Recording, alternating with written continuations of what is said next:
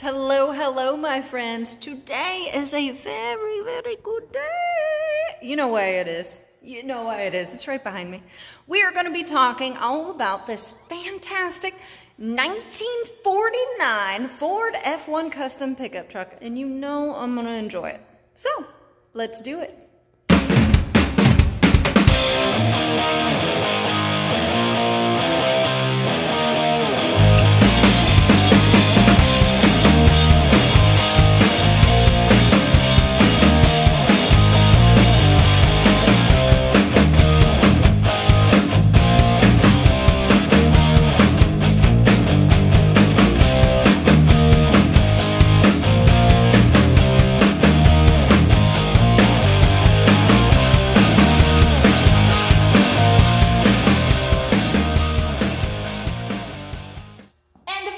A big thank you to George Finley for letting me make a video on this lovely F1.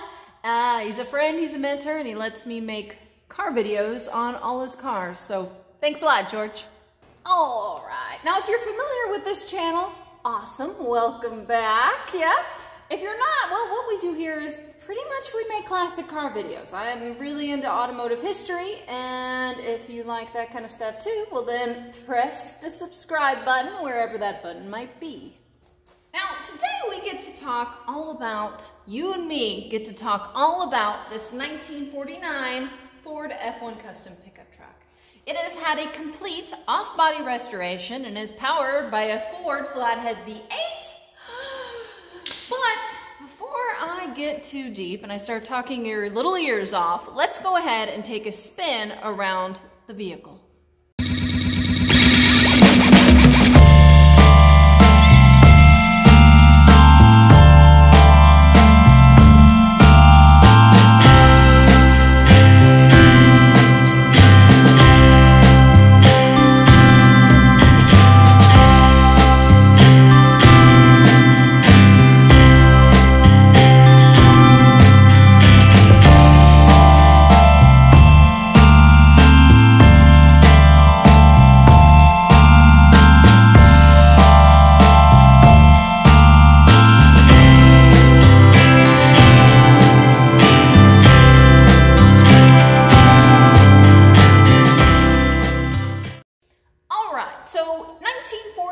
Is the first year that Ford debuted the F1, okay? And let's go ahead and paint a picture of the times. Let's talk about what the late 40s looked like. Now, keep in mind, World War II did end in 1945, okay? So, Mahatma Gandhi was assassinated. The Soviet Union detonated their first atomic bomb. Baby boomers were starting to pop out, as well as television sets. That's right, they were selling over 100,000 TV sets a week. That's definitely going to change the pattern of society, for sure. The World Health Organization was formed. Howdy Doody was on the air, and a fact that's not exactly relevant, but I still wanted to tell you because I thought it was interesting, Velcro was invented.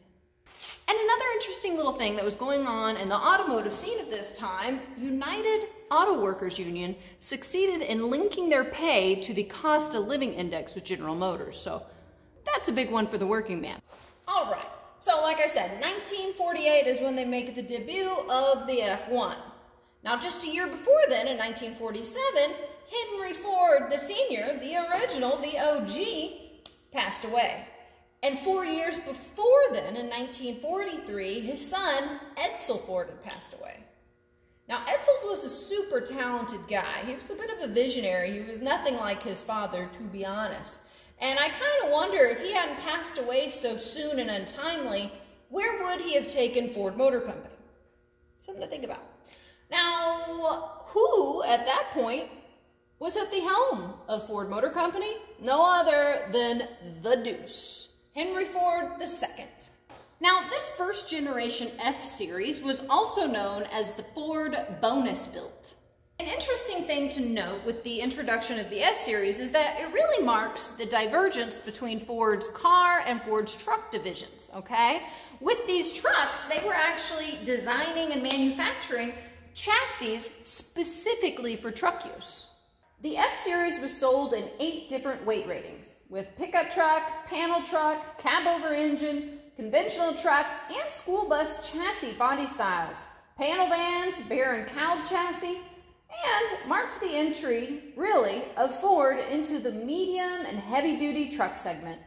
All right, so cool fact here is the first generation F1 series were the only Ford truck that was entirely powered by the flathead V6 and V8 engines. Kinda neat. All right, let's talk a little bit about the 1949 Ford F1 that's right behind me. It has undergone a complete off-body restoration to stock specifications, and it was featured in the Peterson Museum. Yeah, that museum. Kind of a big deal. Flathead V8 got a power boost from period-specific speed equipment. Offenhauser aluminum cylinder heads, Edelbrock intake manifold, dual Stromberg 97 two-barrel carbs, and Fenton headers. Now, why is it called a flathead or a flatty? Well, because the cylinder heads are flat, that's why.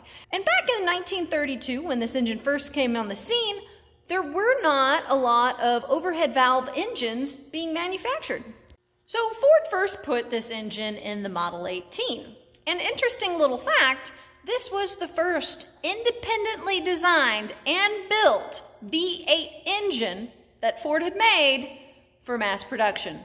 And the Flathead was produced for over 21 years and still stands as one of Ford's most important developments. It made it on Ward's list of best engines of the 20th century and is a favorite of classic car hobbyists and hot rodders. God, I love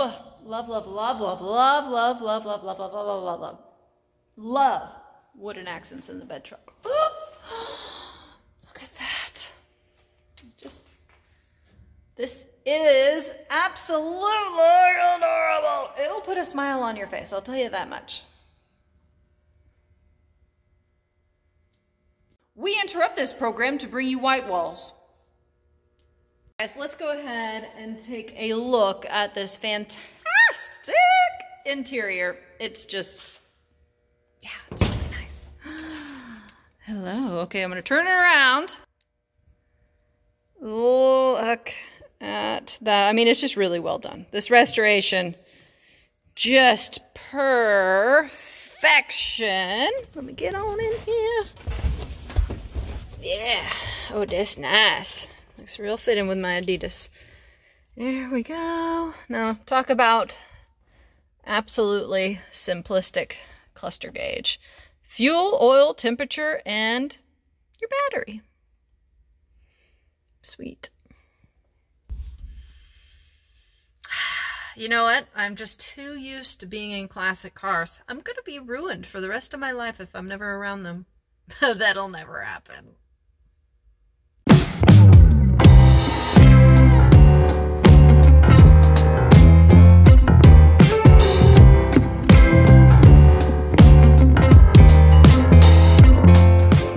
All right, guys, I hope you had a blast because obviously I did. This is my jam. It is. I'm very lucky to have grown up around classic cars and for the passion for classic cars to have been imparted on me. So, thank goodness. Now, if you like this or you want to learn more about classic car history or anything like that, go ahead and press the subscribe button because I promise you there will be more of these car videos. And there's already been a lot of these car videos, to be honest. Anything I can get my hands on, I'll tell you the history about it. It's my thing. Some of you from the South may have been noticing that I am wearing one rad Whataburger hat. You can get it at the cchooks.com. It's pretty pimp. They gave this to me, which was really nice of them. So I wear it all the time. Thanks, guys. And on that note, see you next time. Bye.